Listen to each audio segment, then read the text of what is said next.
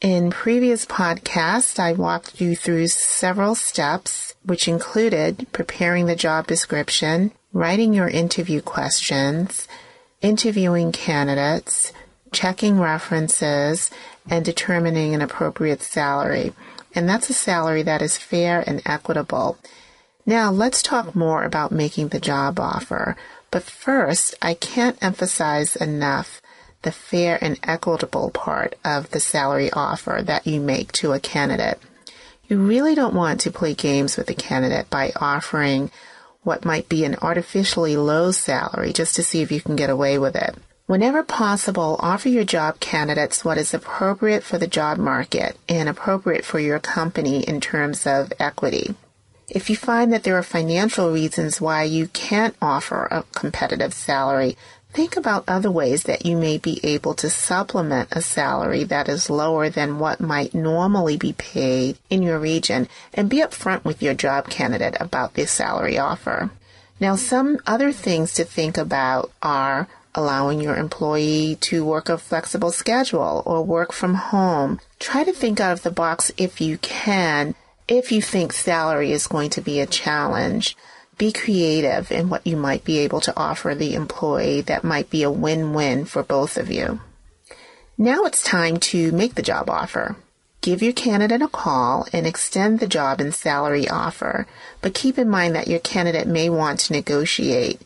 And if the salary is not negotiable, it's a good idea to tell the candidate that up front as part of the job offer, keeping in mind that you should be sensitive in the way you communicate that message. If the candidate's salary is negotiable, think about how much more additional salary you might be willing to pay if the candidate indicates that they're looking for a higher salary. Now, after making the offer and sharing any details such as the work schedule or benefits, ask your candidate if they have any questions. And you should really extend them the courtesy about thinking about the job offer. After all, they've likely waited days and often weeks to hear back from you, and it's likely that your final candidate will want to discuss the job offer with someone, or at least think about it before letting you know of their final decision. I find that there's sometimes a tendency to become concerned when a candidate wants a day or two to think about the offer, but don't assume that it's because the candidate is not interested in the job. They really may just want some time to think about your offer.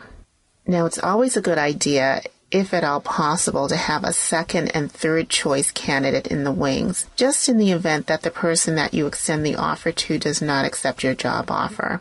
If you followed the steps for interviewing and hiring candidates that I outlined in earlier podcasts, all of your final candidates should be very strong candidates that you should feel confident in extending an offer to should your first choice decline your job offer.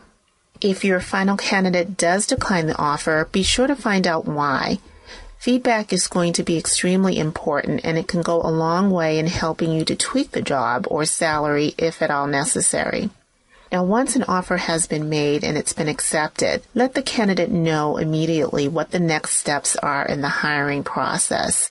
And some tips on what you might want to discuss with the candidate after your offer has been accepted include confirming a start date and time, reviewing their work schedule with them, discussing company benefits, and anything else that you think the employee should know to make their transition into your company easier. You should also send your new employee a confirmation letter, and that letter should include the details of your job offer, such as the job title, the work schedule, the start date, and the salary, among other things.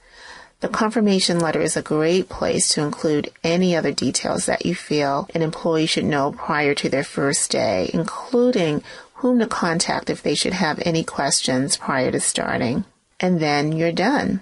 So thanks for listening, and I hope you'll be back soon. You're listening to Easy Small Business HR's Employee Hiring and Managing Tips podcast. Get timely information on how to hire and manage staff delivered straight to your email box. Go to www.easysmallbusinesshr.com and sign up for your HR Quick Tips newsletter today. Remember, we will never sell your email address and we don't spam.